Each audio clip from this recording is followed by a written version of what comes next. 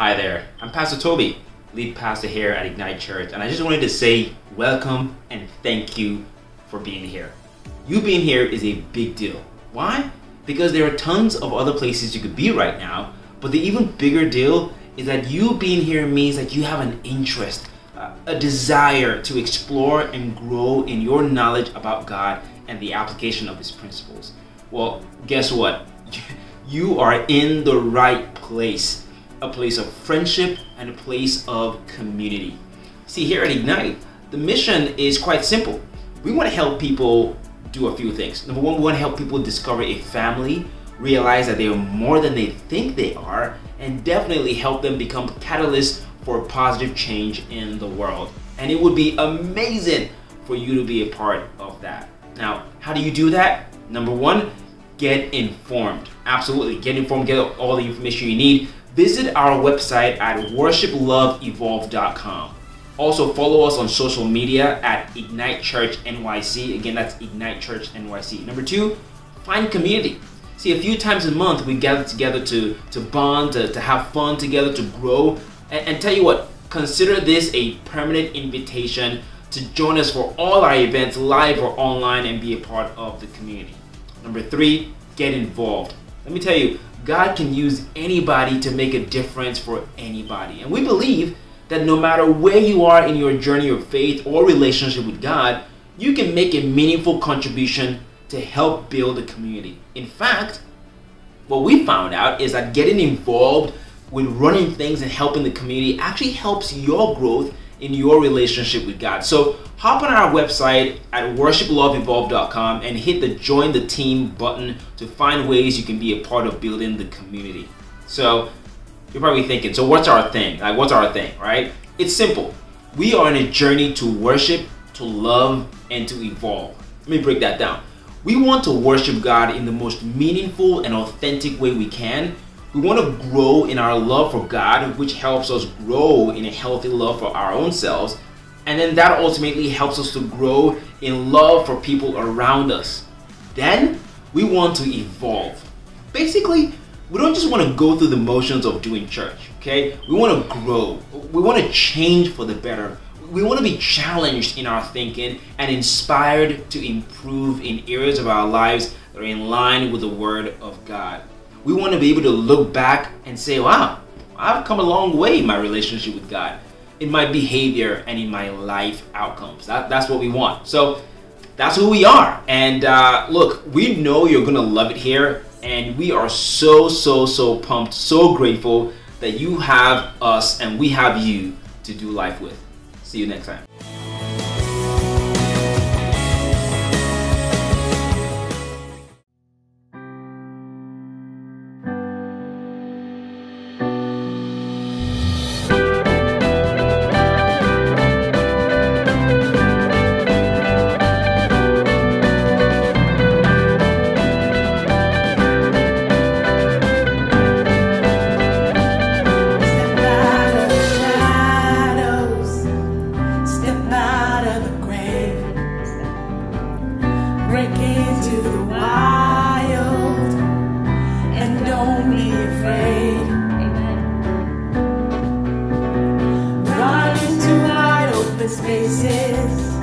Graces waiting for you. It's like the weight has been lifted. Graces waiting. Where the Spirit of the Lord is, there is freedom. There is freedom.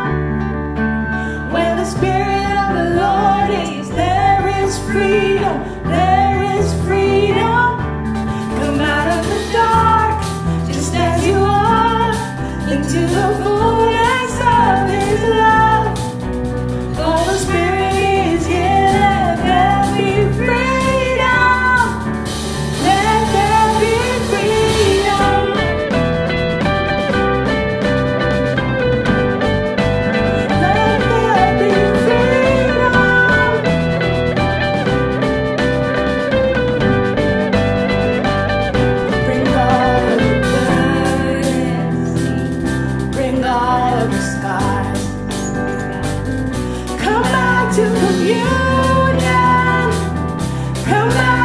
start.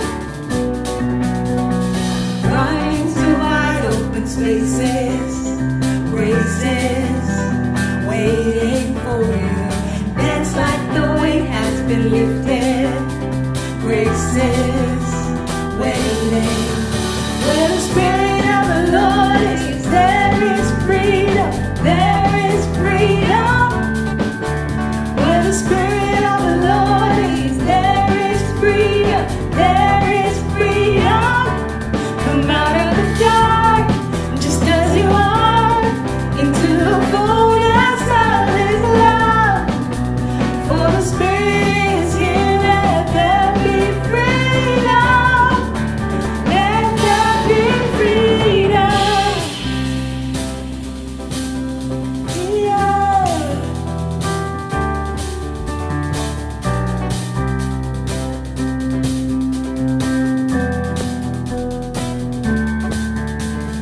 Chains will fall, praise and shake at the sound of Jesus' name. Amen. Lives made whole, hearts awake at the sound of Jesus' name. Chains will fall, prisons shake at the sound of Jesus' name. Lives made whole, hearts awake at the sound of Jesus' name.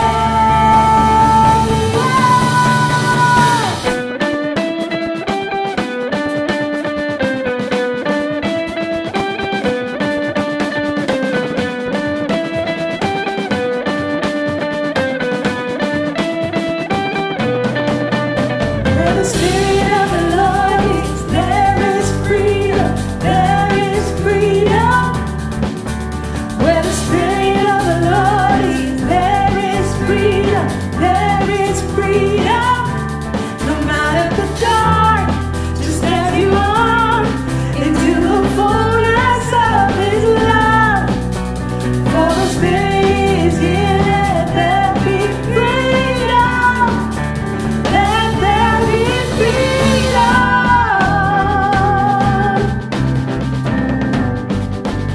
Let there be freedom.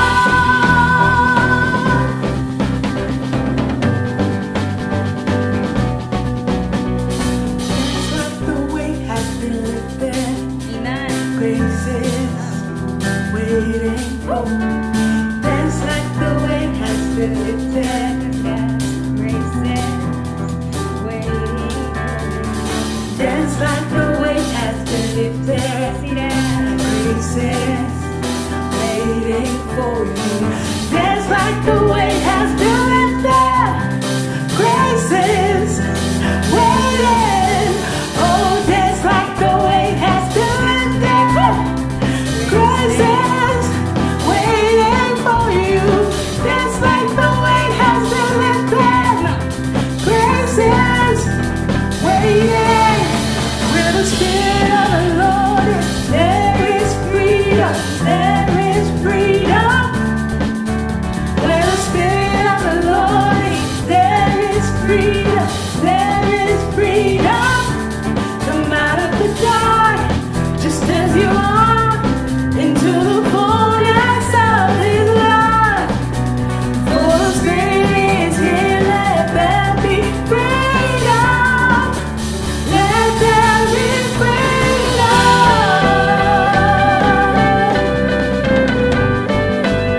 Let there be freedom.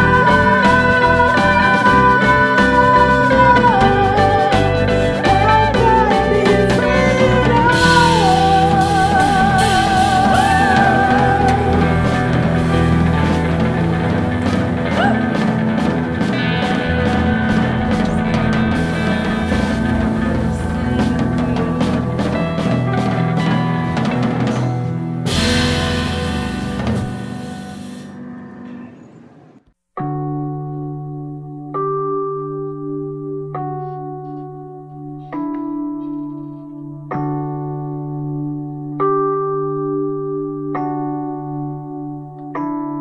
I've been strong and I've been broken within a moment.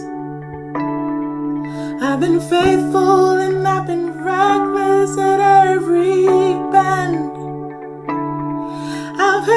everything together and watched it shatter. I stood tall and I have crumbled in the same breath. I have wrestled and I have trembled towards surrender. Chased my heart adrift and drifted home again. Plummeted blessing till I've been desperate to find redemption. And every time I turn around, Lord, you're still there. I was found before I was lost. I was yours before I was not. It's grace to spare for all my mistakes, and that part just wrecks me.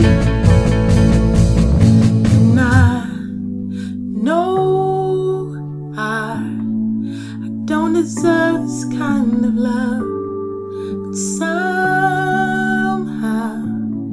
this kind of love is who you are. It's a grace I can never add up to be somebody you still want. Somehow you love me as you find me.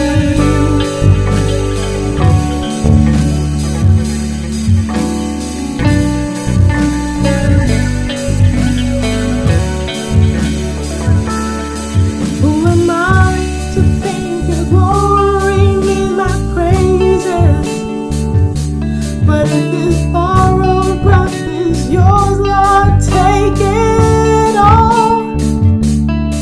You are faithful and you are gracious, and I'm just grateful to think you don't need a single thing. Is do you want my heart?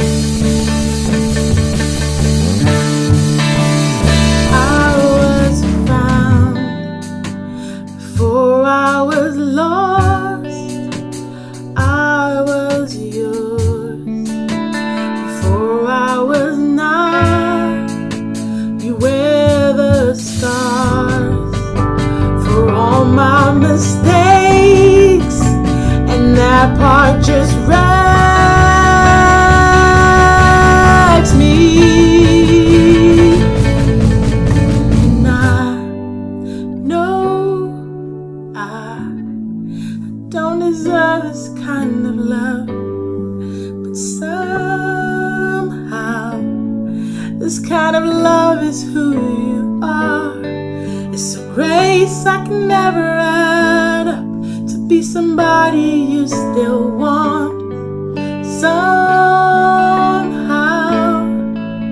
you love me as you find me.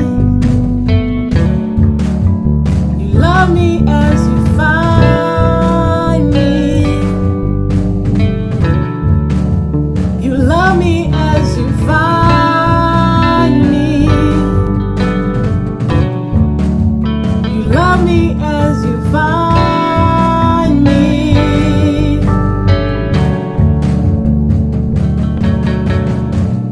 Your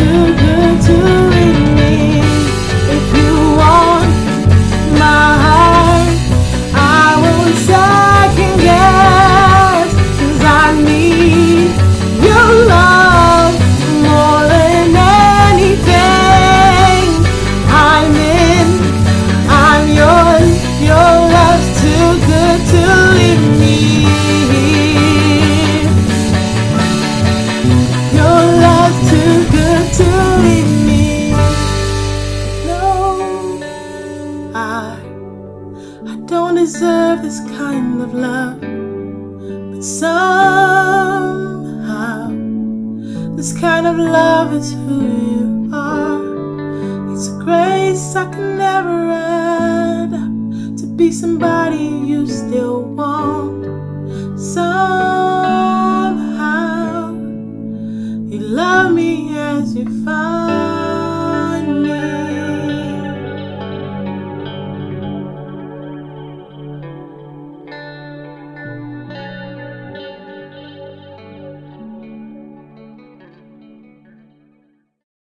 Hey fam, welcome to another time of prayer. Before I go forward, I just want to give a big shout out to Tolu and the band. There is no being in the presence of God without you first. And we thank you for the time and effort and the zeal and the passion that you put in, worshiping God and just ushering us into the presence of God. God bless you. Some of the things that God has been dealing with me about is the place of obedience. And I'm just going to share a scripture verse with you guys. If you have a time, please read into it. It is found in the book of 1 Samuel, verse 15. 1 Samuel chapter 15, verse 1 through 31. I'm just going to tell you a quick story about this. It's about Saul when God spoke to him through Samuel to go and destroy the Amalekites. And God said, destroy everything from the women to the children, to the kings, to the flocks, everything. Do not leave anything behind. However, Saul went there and he destroyed most of the things. And he captured the king. And he took the best of flocks and the best of rams and everything that to him seemed the best, all in the name that he wants to worship God with them. And if you read into it, God never said, leave some of the things behind. No, he said, destroy everything. So, and in the long run, Saul lost everything and also lost his kingdom to David. And like I said, God has been dealing with me in a place of obedience. And I don't know about you, but I have had a fair share of being partially obeying God in the things that he has called me to do. And while reading that scripture, and God laid something on my heart that in order for me to experience the full extent of his power and of his grace, I will have to be fully devoted to obeying him. I don't know about you. Partially obeying God is another form of disobedience. And so that struck my heart, and like I said, I've suffered my fair share of it, and I've experienced the consequences of partially obeying him. And today, I don't know if you're in that position, and I know some of us might be in that position. But if you are in that position, I would like you to pray this prayer with me. First, we're going to ask God for mercy, because the scripture says that obedience is better than sacrifice. And Saul understood that he had disobeyed God by partially obeying God. And he wanted to sacrifice the best of calf, the best of flocks, the best of rams that he has captured during battle. And that is where that scripture came from, in the book of Psalms, 1 Samuel 15, 1 through 31. You will find that obedience is better than sacrifice. Let's just ask God for mercy in every way, in every part of our life, that we have partially obeyed him by disobeying him. Amen. Heavenly Father, we just thank you for a moment like this in your presence. We thank you for your grace. We thank you for your mercy. We thank you for your love. And Father, I have sinned against you, just like my brothers and sisters, just like many others, in partially obeying you, at the same time disobeying you. And I confess of my sins of disobedience in what you have told me to do times and times again. And I ask for your mercy this day. You are a God of compassion. You are a God of mercy. Saul never got to enjoy that mercy because he lost his kingdom overall. And Father, in every way that we have lost things that you have given, glory, grace, mercy, that we have lost it out of disobedience, out of partial obedience, oh God, that we have lost it to the hands of the enemy. Father, we are praying for your mercy to reclaiming them in the name of Jesus. And we bless your holy name. We sought your mercy today, oh God. And we bless your holy name, Daddy. Amen. Another prayer that I would like us to pray about is that we should ask God to give us the grace to be bold enough to obey him, to be able to carry things through.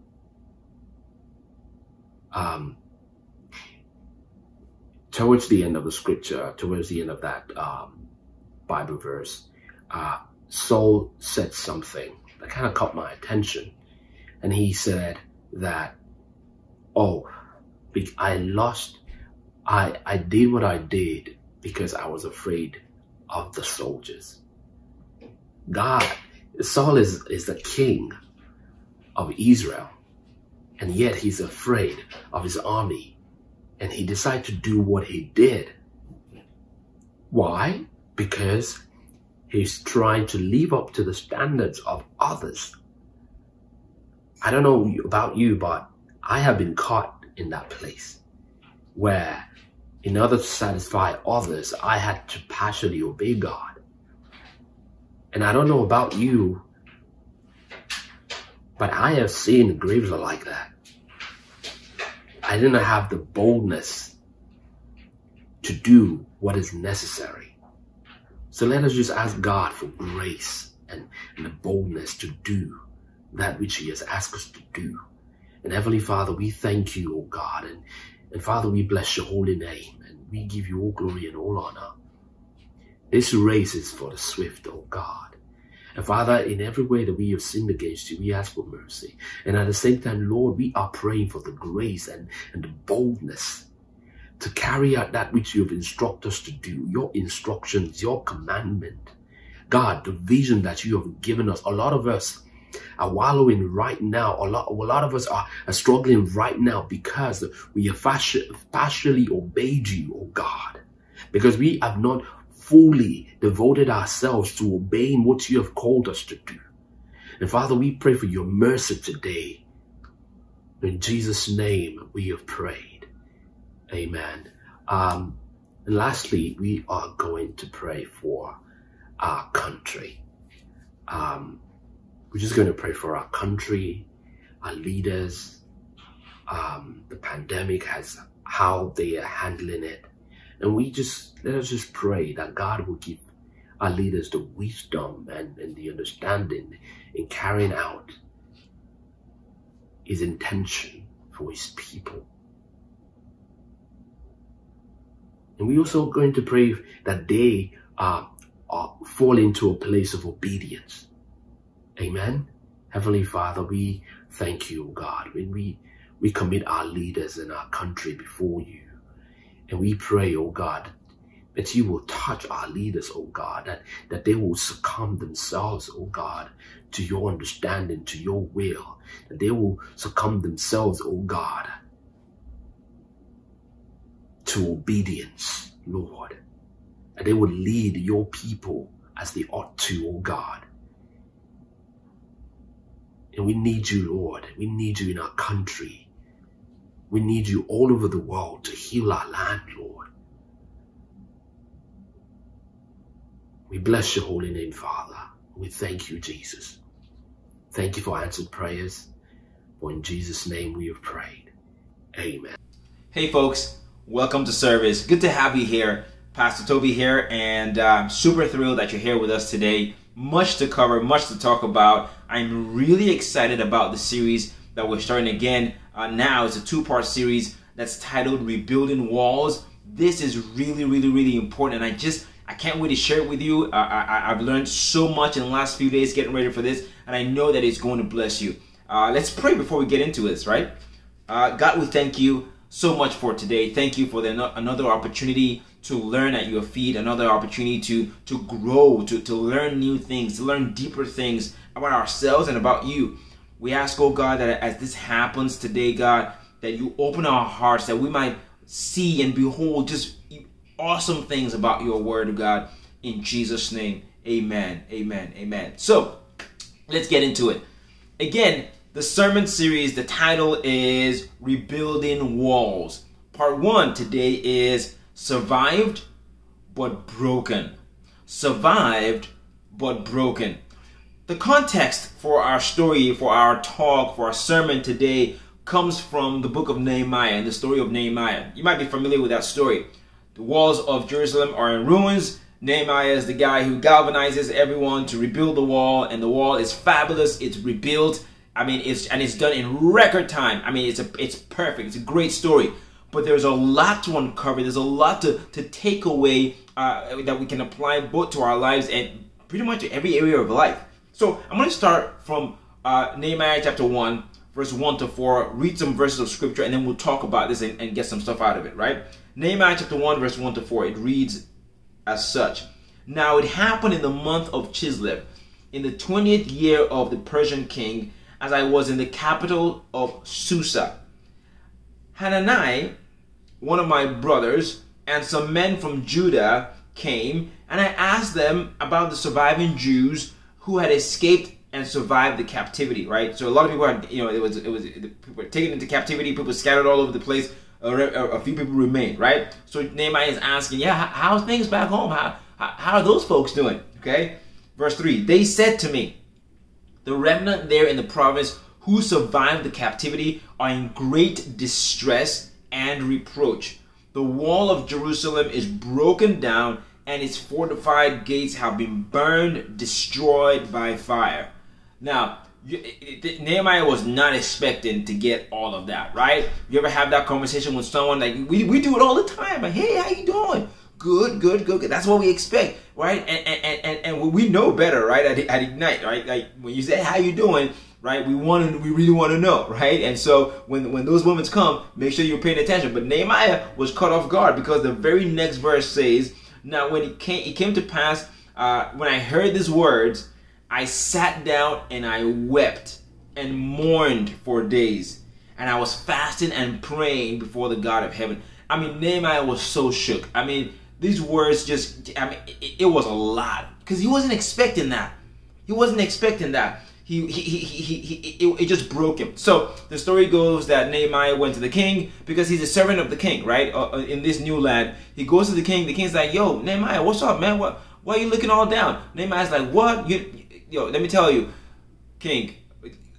Praise to the king, right? But I am sad because my hometown, my home country is in ruins right now. Can I please go and rebuild this wall and get things back in order?" King's like, yeah, sure, man. Take whatever you need. However I can support. Nehemiah's like, yes. Heads out on the journey, and they build the wall. It's record time. It's a great story. But again, here are some of the things that we can extract from this, right? First of all, we got to establish what is the significance of that wall. I mean, why was that wall so important that Nehemiah wept, broke down in tears, went into mourning, right? And mourning, this wasn't a mourning of like somebody passed, but a mourning of a previous experience. You ever been in that situation before where you're mourning, not necessarily someone passing, but you're mourning a past life, mourning a past relationship that didn't work, mourning a past period in your life when you were financially okay, but you're no longer financially okay, mourning a period in your life when you had you know, maybe you had a lot of friends, but now you don't feel like you have a lot of friends. Like in mourning. In fact, a lot of people in 2020 have been mourning the past because it's like 2020 just came and it's like bam, bam, bam, bam, bam, bam, bam, bam, bam. This is what kind of feels like it's happening in 2020. So it's like you're looking back in the past, like, wow, that's what Nehemiah was doing. He was mourning. So what is that? What do the walls mean to us? Because that signifies to me that that wall was critical. That wall was important. That wall was significant to cause Nehemiah to mourn and to weep. What does it mean for you to have your Jerusalem walls? What are your Jerusalem walls? See, those walls signify those things that surrounded the city. It surrounded the city. It protected the city. It offered protection. It offered structure. It offered a defense mechanism. It offered a way to control things, okay? So maybe you have some walls, like your marriage. Maybe your marriage is a Jerusalem wall in your life. Maybe your finances, your money is a Jerusalem wall. You feel like a sense of protection, control over your life, a sense of security. Maybe your creative work, right? Your ability to be creative, right? That's your Jerusalem wall. Maybe it's your health. You just fit as an oak tree. You just going. Like that's your security belt. Like as long as you can get to the gym, you're great. I might need to take some advice there and, you know, follow your footsteps. But that's a sermon for another day, right? Whatever it is, we all have Jerusalem walls. We all have these things that are sort of our security blankets. And for our walls to come crashing down, it means that those things that we depend on for some sense of security, some sense of stability comes crashing down. That's the context here, right? And the thing is, many of us have survived some crazy situations, but we came out broken. Like we survived it, but we're broken by it. We survived the experience, but we're broken by it. Jerusalem survived, but it was completely broken. Maybe your finances survived, but it was broken, right? What are some of those things that you can relate to in terms of like, wow, like I went through this, I survived it, Pastor Toby, but yo, I feel broken. Maybe you survived your childhood, but your adulthood is feeling the effect of that. How about that, right? Yeah, some of you can tell stories for days about your childhood. Maybe you survived a dysfunctional home, but your home is feeling the scars right now. Maybe your childhood home, there was some dysfunction there, but now your adult home is feeling the pain of that. Maybe you survived abuse and now you're dealing with trust issues, right? You survived it, but you come out broken out of it, right? Anyone in that kind of situation before? Maybe you survived a bad relationship and now something in you just snapped after that relationship. You ever did that before? Hey, I will never be that hurt ever again. It's like you survived it, you came out, okay? If most people see you, they would never know you survived that kind of relationship before. But something in you snapped in that moment. You survived it, but you came out broken. You survived moments in your current relationship, right? You're still in the relationship. You survived some things that happened in the past, but that relationship is broken. Like it survived it, but it's not the same. It survived it, but it's broken. Maybe you survived a bad boss, right? And now you're just cynical about leadership. Anytime you're in a situation where you're being led by somebody else, you're just like, yeah, no, just tell me what to do and I'm out of here, right? Maybe you survived a loss of income, but you're still discouraged about your life. You're not totally poor or like on the streets or whatever, but it's like, yo, like, man, like that, those were the glory days right there. Maybe you survived sickness, but your body is broken.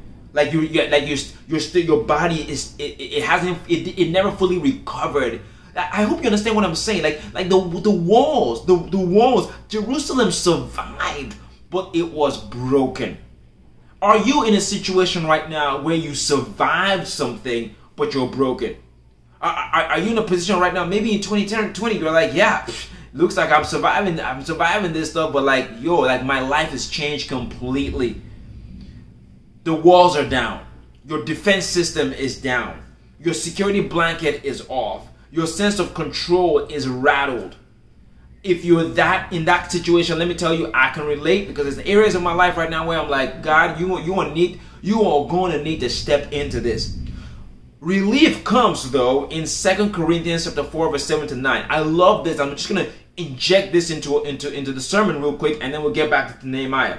He says, but we have this treasure in jars of clay to show what treasure? The treasure of the knowledge of our salvation. That this Spirit of God that God has given us through our salvation. We have this treasure in jars of clay, this broken vessel, right? Remember, we're talking about brokenness, right? In your broken state spiritually, God still invested in that broken state and put treasure into that broken state. Some of you maybe have cut this already. Maybe you cut this already, right? Even in your broken state, there's value. Come on, somebody. Even in your broken state, there's value.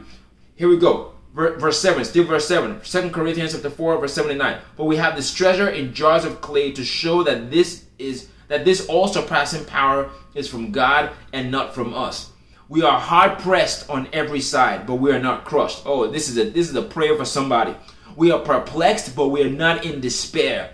We are persecuted, but we are not abandoned. We are struck down, but we are not destroyed. Jerusalem was struck down. It seemed like nothing good could come out of it again, but something was still there. It still had value. It was persecuted, but it was not abandoned because somebody like Nehemiah said, you know what, there's still value there. I'm going to go over there and figure this out. Verse 16 of that same 2 Corinthians chapter 4 says, therefore we do not lose heart. Though outwardly we are wasting away, yet inwardly we are being renewed day by day. For our light and momentary troubles are achieving for us an eternal glory, watch this, that far outweighs them all. So we fix our eyes not on what is seen, but what is unseen, since what is seen is temporary and what is unseen is eternal. It's so important for us. What this scripture is telling us is that, look, things may look bad on the outside, but even though things are bad on the outside, there can be an opportunity for a renewing on the inside. Now, back to this story of Nehemiah, right? And we're just going to focus on the first 3 chapters of this. There's so much more, but we'll probably get there in the next part. So in chapter 2, Nehemiah gets permission and heads out and starts to do this work. I mean, he is trying to get this thing done. Now, here's the first lesson I want us to really take out of this sermon, out of this story. Very critical lesson. Number 1, no matter how broken your walls may be, you should rebuild. No matter how broken your walls may be, you ought to rebuild. You ought to not give up. Look, Nehemiah, this is thunder and lightning out there, right? Nehemiah could have just mourned. Think about the scripture that we read again. The Bible says that Nehemiah asked those people, how is the remnant? How is Jerusalem doing? He gets hit with, my goodness, Nehemiah, everything is in shambles. You would not believe, bro. Everything is broken. The walls are down. Everything is destroyed by fire. The Bible says Nehemiah wept and mourned for days and prayed. But guess what? He didn't stop there. How many things have you been through in life that you stopped at mourning? You are stuck in the mourning phase when you ought to be mourning and then doing. Nehemiah mourned for days. It wasn't like he ignored the situation. He didn't not feel his pain. He felt that pain, but he went and he did something about it. He committed to rebuilding. Some of us have been through things in our lives that we're just like, what is the point? What is the point trying again? What is the point putting in effort again into this? What is the point rising up again, putting resources in, putting my mind, risking getting hurt again, risking getting let down again, risking disappointment again? That's a very, very critical point. These walls were desolate. I mean, they were bad enough to make Nehemiah just break down and cry like a child. And yet, he decided to go rebuild that wall. I don't know what walls you need to rebuild. I don't know what area of your life ought to be rebuilt right now, but I'm just here to tell you that, yeah, it's okay to mourn. It's okay to think, wow, it was great before. Man, if I didn't miss that opportunity, man, if I didn't go through that trauma, man, if I didn't go through that relationship, man, if I didn't suffer that loss, whatever that was. But even though I did, I am going to continue. I'm going to rebuild it. I'm going to go get back to where it was and make that better. You ought to do it no matter how bad things are. What area of your life are you feeling broken? That you feel so broken that you will not rebuild. Snap out of it right now. You deserve Everything that's great that God has planned for you, you ought to rebuild. You can rebuild. Take this encouragement right now and just know, I don't know what that area is, but I believe that somebody in here needed to hear that word. You ought to rebuild. No matter how bad, no matter how broken the walls are, you ought to rebuild. Here's number 2. The state of your brokenness is often a great opportunity to rebuild what really matters. The state of your brokenness is often a great opportunity to rebuild in your life what really truly matters. The wall was rebuilt, yes, but beyond the wall, something happened to the people of Jerusalem. Think about it for a moment. The wall is desecrated. The gates are broken. Everything is destroyed by fire. The city is left in ruins. In fact, when people describe what's happening to Nehemiah, they describe such a bleak situation that he falls down and just cries. That's how bad things were. Now, imagine the state of mind of the people who were there. Imagine the lack of encouragement. Imagine the deep frustration. Every day they wake up and they just see the walls. Is there an area of your life where every day you wake up and there it is staring right at you? Is there a situation in your life where every day you wake up and there it is, the reminder that it's not fixed? There is the reminder that there's a problem. Here, are you in a situation? Oh, somebody needs to hear this word. So, is somebody in a situation where every day you get up, whether it's a pain in your body, whether it's your bank account, whether it's your emotions, or whether it's your lack of energy to face the day, whether it's your memories from trauma you've been through, and you wake up in the morning and there is the problem right there. That was the state of mind of the people of Jerusalem. It was bad. It was bad. And so here's the point. We just made that point, right? The state of your brokenness is an opportunity to fix, to rebuild what really matters. Where I'm going with this is that Nehemiah chapter 3 happened. And we won't go into reading the whole chapter, because the whole chapter, it has one narrative, one single point. And if you read Nehemiah chapter 3, that's homework for you. Just go try it out. You will see. Take into consideration the state of mind of the people. Desperate, frustrated, depressed, staring at the problem all day, and one by one, they started to come together. The Bible would say, and this family started rebuilding this part of the wall, and right next to them, somebody else started rebuilding that part. And then right next to them, somebody else started rebuilding that part. And boom, boom, boom, boom. There, it seemed like this effect started to happen, this roller coaster effect, right, starts to happen, right? People just started coming together alongside. It just started with one person, started with Nehemiah, and then one person, and then one person, and slowly but surely, the entire operation took off. It was incredible. Nehemiah chapter 3 is absolutely nuts, right? Next to each other, people just started coming up, volunteering, and making this thing happen.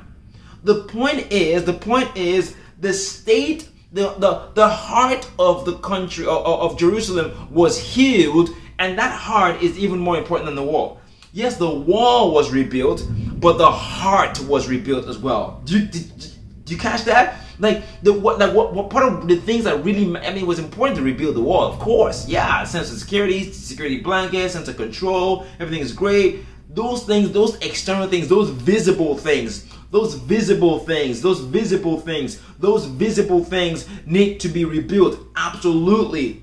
But those spiritual things, those deeper things, those matters of the heart, they need to be rebuilt as well. This is not just about having you go out there and fix all the areas of your life that you don't think are going great. What I'm trying to get at here is that it is important, just like the Jerusalem had its physical walls rebuilt, they also had their emotional, their mental, their heart, their spiritual walls rebuilt as well.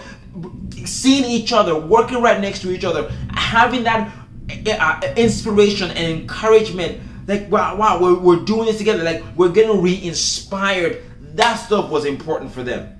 This wasn't just about laying bricks, it was about healing of the heart. And I don't know what area of your life needs this. I don't know what area of your life has been broken, where you survived something, but you're broken. It's not just about fixing that area so you can look the way it looked before. It's about fixing your heart towards that issue. So is it the childhood issue? Is it the childhood trauma? Is it the family background? Is it the job situation, your career situation? Is it your health issue? Have you gotten to a point where because of your health you've just lost? I mean, there's a way you talk now, there's a way you are now that just doesn't speak joy. Have you lost money? Have you lost health? Have you lost relationships? What is the thing in your life that you survived but are broken, and you're trying to fix that area without fixing your heart? You got to fix your heart. You got to fix the deeper things, the deeper things that need to be rebuilt as well. So as you rebuild your life, what is really going to be important to rebuild, you know those things. You know those things. Some of you, and this just came to mind. You survived the relationship, but you have not forgiven the person. You survived the physical trauma, but you haven't forgiven yourself. You made a mistake about something, you survived it, you came out broken, mentally or spiritually limping, but you have not forgiven the people in that circumstance. I mean, do you get what I'm saying? So it's really important that as you're rebuilding your walls, that the things that make you feel comfortable, it's important that you rebuild and you reestablish that heart. You rebuild the heart. I will never hurt like that again. I will never make such a bad decision again. Take it easy. Take it easy. Happens to the best of us. You made the decisions based on the information and the person you were back then. Forgive yourself. Forgive yourself. And don't take this out on the new people who are trying to come into your life. I mean, we can go on and on and on and on about this.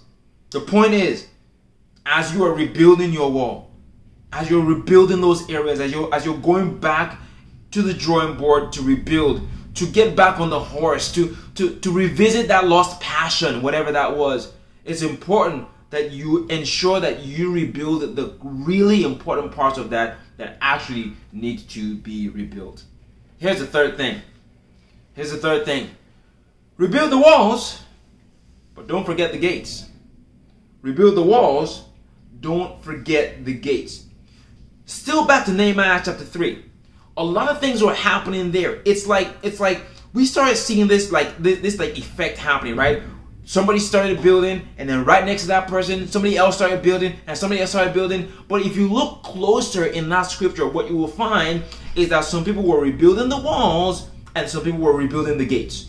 Some people were rebuilding the walls, and some people were rebuilding the gates. Now, let me explain this. Okay? Some things happen to us that cause us to have walls, to build walls up, walls of defense, walls of control, walls of this is my universe, I gotta control that. No problem, it's cool, build your wall, okay? Just don't forget the gates. Why? Because the gates is actually what allows for movement. Oh man, if you are a city without gates, sure, you'll keep the bad stuff from coming in, but you'll also keep the good stuff from coming in too.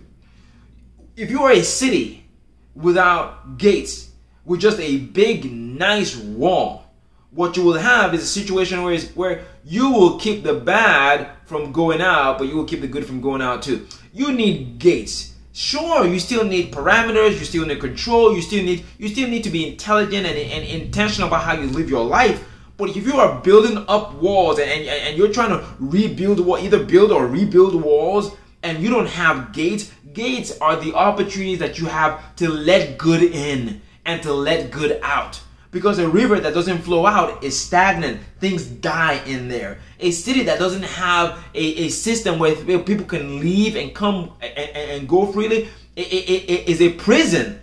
Yo, do you see that? Do you see that? So what? So you gotta make sure as you are building or rebuilding your walls, as you are going back in there and saying, you know what, I am going to continue to consider how to get back on, how to pursue those things that I really wanted to pursue, how to heal myself, how to get back to how things were. I'm not gonna give up on my dreams and aspirations. I'm not gonna give up on that relationship. I'm not gonna give. As you rebuild those walls, as you rebuild your career, as you rebuild your body, whatever it is, you gotta rebuild the gates as well. You can't build the walls and forget the gates. Otherwise, you are building a prison for yourself.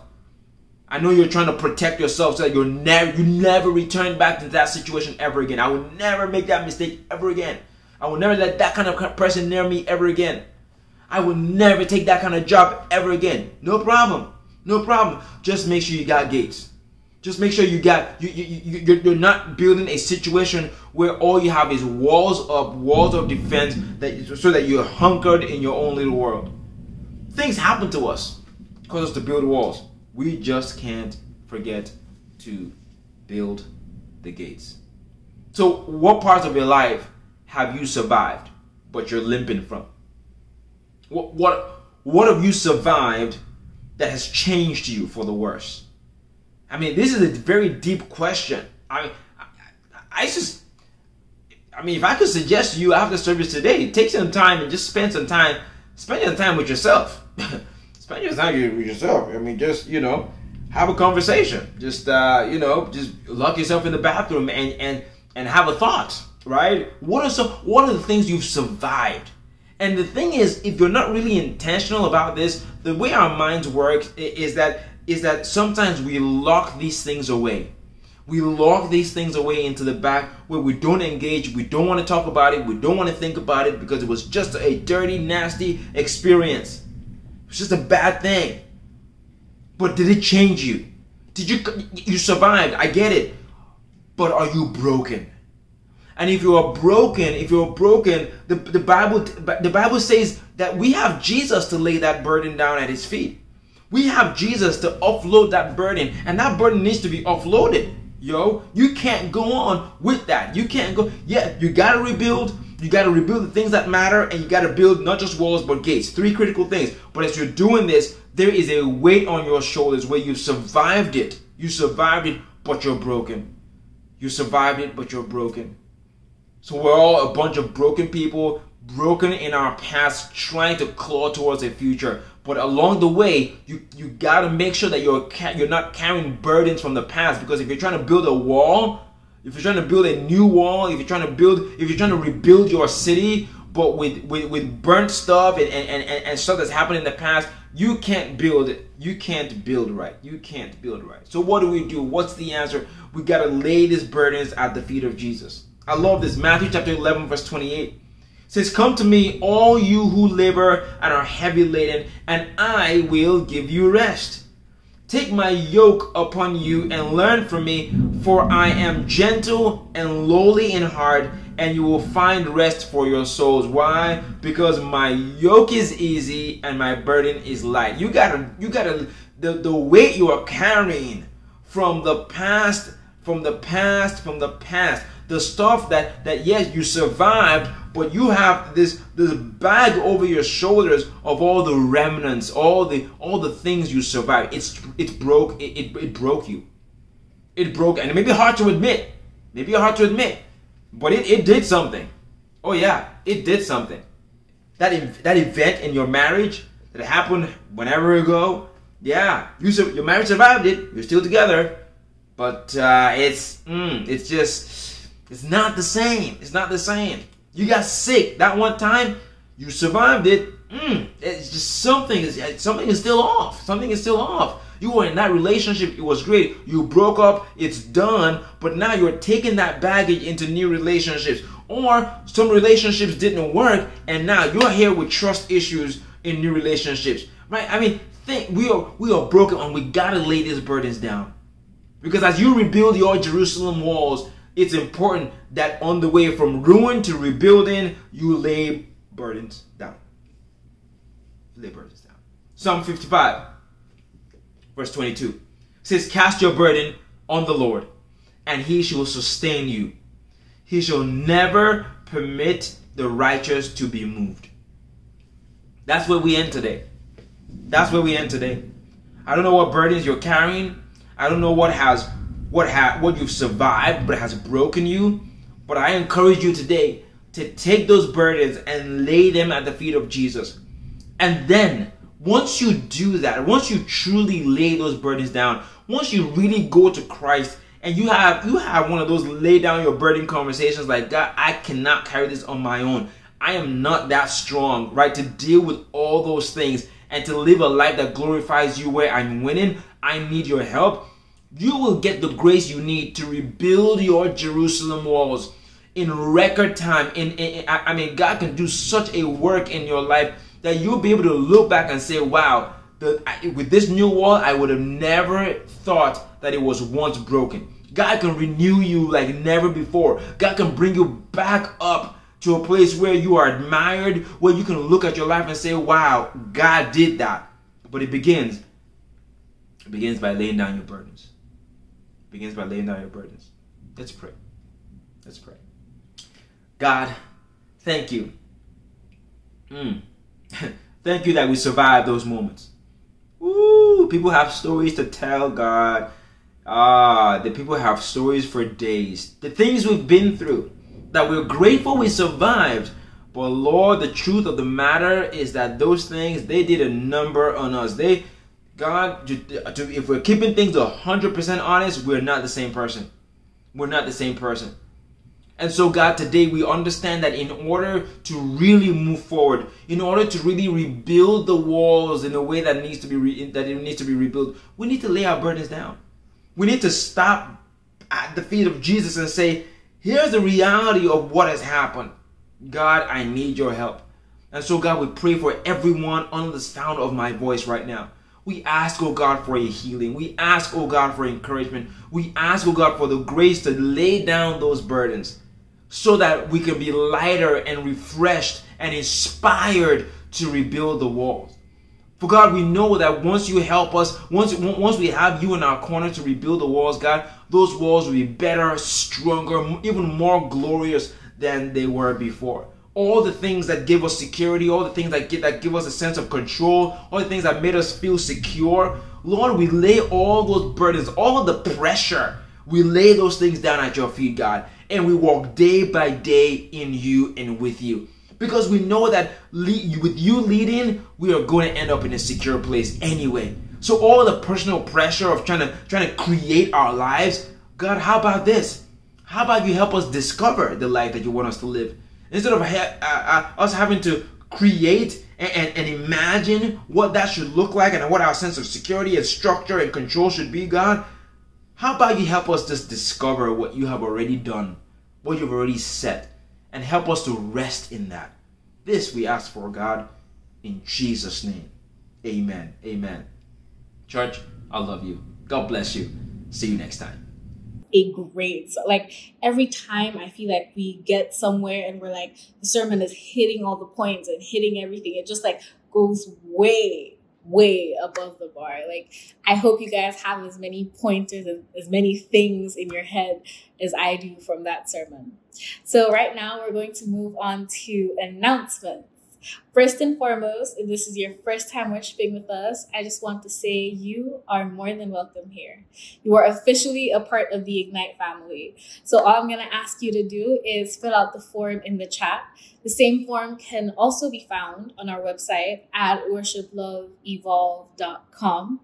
Basically, it gives us your details so we can stay in touch with you and add you to our family. Every Sunday, we have our Connect room after service, and it's going to happen immediately after this service as well.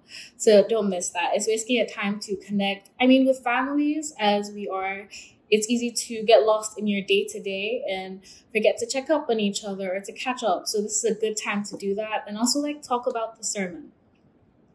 Our social media pages are at Ignite Church NYC for both Facebook and Instagram. They're really pretty, but one of the main things that they do is to give you the most up-to-date information about what we're doing, where we're going, and things that we're praying for, just things like that in general. So definitely give us a follow. I promise you it is a good scroll. Yes, I said that last week and I will say it again. Go through the social media page. Every Tuesday at 9 p.m. EST, we have our prayer call.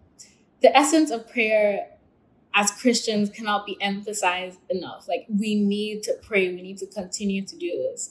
So even if you can't make the prayer call at the time, you could always send us a DM as to what your prayer point is, or you could go to our website, once again, worshiploveevolve.com, and fill out a prayer form, and we will definitely be praying for you.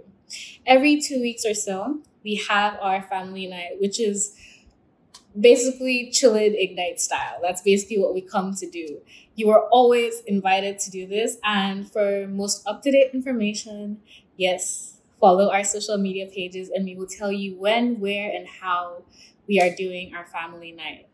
I don't have any more announcements, but I just want to say I am so excited to have you here and I am so excited to do life with you.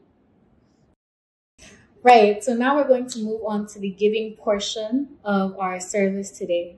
I don't have my big Bible, but there's a song that's been ringing in my head this whole week. It's by Ron Canoli, and I know that the lyrics are taken from Luke 6:38. It says, "Give and it will come back to you. Good measure, pressed down, shaken together, and running over." And when I mean, the imagery in that song is so rich and so full, but when I think about it, when I really think about it, I imagine like grain in a cup and you trying to press it down and trying to make sure it fits into a 1 cup measurement. And it just keeps on, like, it just can't. There's just so much that it can't. And so I want you to give with that mentality, with that image in your mind that God has said, when you give, it comes back to you. When you give with the right mindset, it comes back to you. So you could text a number on the screen next to me. I'm not sure which side is going to be on, but you could definitely text that number, or go to our website at worshiploveevolve.com. And I really want to pray over everything that you're giving, over every thought that you're having about giving, over every thought that you're having in general, that the Lord guides you and he keeps you and he orders your steps in the right way to go. I also pray that he blesses you and blesses you with everything that he has for you. In Jesus' mighty, lovely, amazing name, we pray. I hope that as you are giving, you are blessed. Wow, that was amazing. So much to take away from all that. In fact, I encourage you to do just that. Take some time. Reflect on everything you've learned, everything you've heard, and everything you've experienced. Really take the time to do that. Well, folks, that brings us to the end of service. And let me tell you, once again, I'm just so happy that you were here today. It was good to have you, and we hope that you are walking away inspired, walking away with more knowledge, maybe challenged, but hopefully you're walking away with a deeper connection with God, with more connection with God and that relationship. If you missed the announcements, don't worry. They're going to loop around again in just a few minutes, so just hang tight for that. Now, at this point in the service, I'm going to pray to close us out, but hold on. Before I do that, I want to pray for a special group. I want to pray for anyone who felt a nudge, some kind of nudge to maybe get closer to God. Maybe you felt a nudge to reach out and lean in to what God might be saying to you. Maybe you had a nudge to consider or maybe reconsider having an authentic relationship with Christ. I want to pray for you. If that's you, I want you to just go ahead and put your hand on your chest.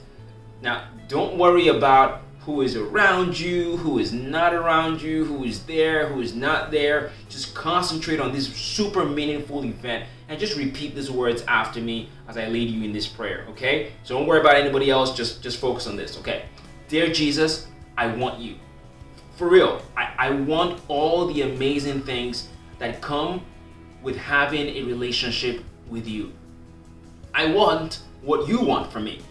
I recognize that submitting to you does not mean that I lose out on things, but rather it means that I gain. Yeah, I gain. I gain everything that comes with you. I gain peace. I gain the joy. I gain the change in my character. And most importantly, I gain the gift of eternal life. Come into my heart, Jesus. Take over, change me from the inside out, and let my life inspire others and bring you glory in Jesus' name. Amen.